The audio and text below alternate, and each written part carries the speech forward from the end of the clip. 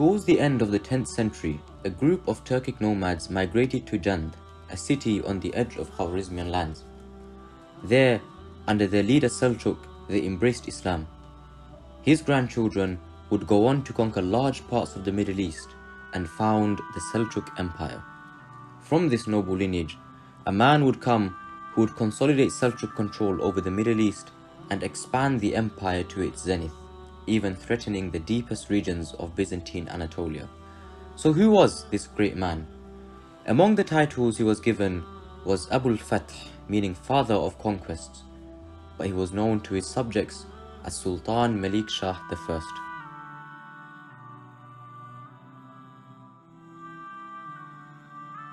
Assalamu alaikum wa rahmatullahi wa barakatuh, brothers and sisters. Welcome back to another episode of Islamist Peace Discussions.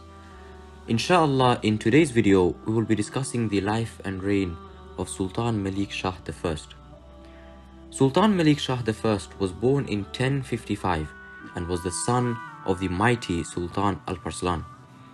His father's victory at the Battle of Manzikert in 1071 opened the floodgates of Turkish migration and invasion into Anatolia. As a result, Sultan Malikshah inherited a vast empire that had already conquered Mesopotamia and was now pushing into Anatolia.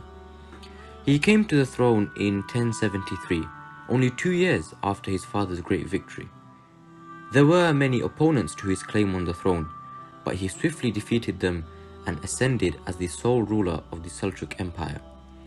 After consolidating his power, he began to push into Syria in the late 1080s and asserted his rule all the way into the Hijaz and Yemen.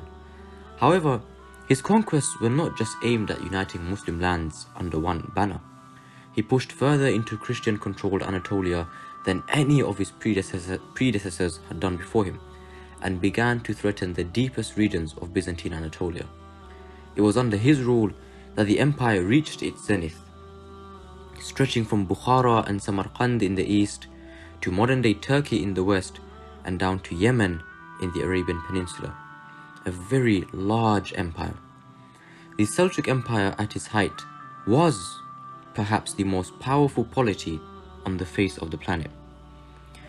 His achievements, however, were not limited to just military conquests. He was known for his deep love of art, science, and literature. He ordered the building of an observatory in his capital city of Isfahan. From this observatory, a new calendar was formed with the assistance of one of the senior scholars in his capital, Umar Khayyam. The calendar was called the Jalali calendar. Malik Shah had a very close relationship with the famous scholar Umar Khayyam and was known to deeply admire the latter's poetry. He was also very fond of architecture and enjoyed building large masjids in Isfahan. As such, Isfahan was restored as a hub of knowledge under his reign, as it was once before during the Abbasid era. He also tirelessly worked on improving the social administration of the empire.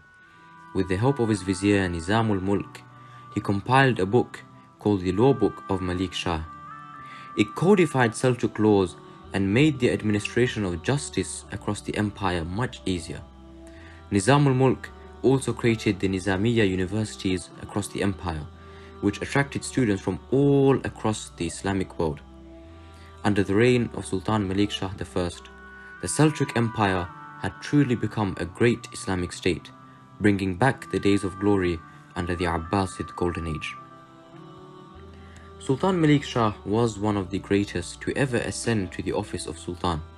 His victories and achievements did not deter him from his devotion to Allah subhanahu wa ta'ala and his people.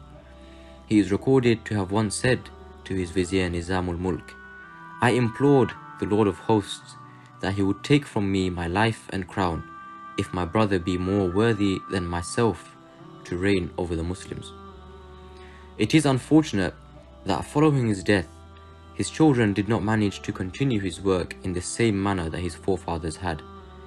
The once mighty Seljuk Empire would soon begin to decline and fall into ruin following a series of civil wars and political turmoil.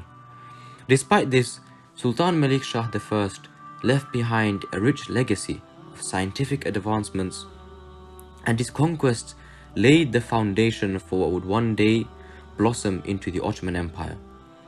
We ask Allah subhanahu wa ta'ala to have mercy on Sultan Malikshah I and accept the noble deeds he has done for this ummah.